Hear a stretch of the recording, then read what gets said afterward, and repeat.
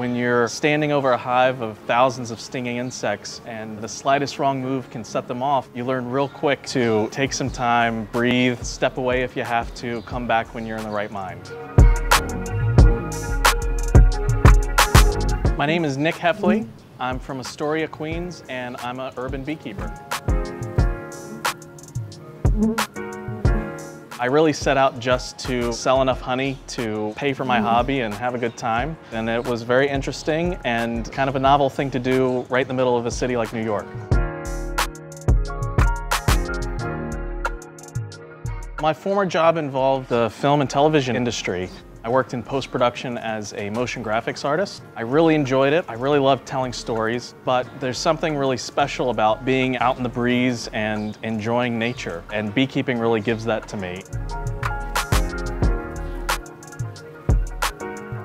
Currently, I own about 25 hives, but I manage a little over 60 hives around the city. And on my average day, I'm going to visit 3 or maybe 4 different bee yards or apiaries around the city. I need to go there to inspect the hives generally, to make sure that they're doing well, that they're thriving. Coffee is a big part of my day.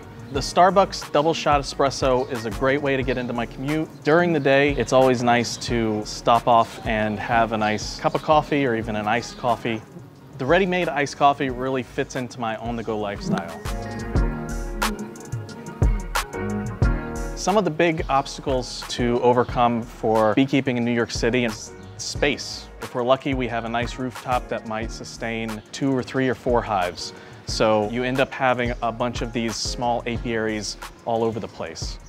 The other big thing, especially on top of buildings, is working with heights. It can be dangerous and you really have to be aware of your surroundings. The main thing that makes you ready to deal with any situation that comes along is having an open mind. If I had thought about jumping into beekeeping a few years ago, it would have been kind of a ridiculous idea. But selling some honey to try to pay for the hobby and all these little incremental opportunities that came along, I think really helped shape what we have now.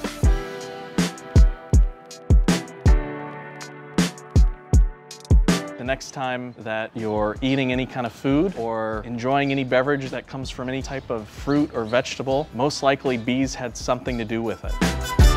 Beekeeping is absolutely fascinating, and there's always something new to learn, and it's a never-ending education.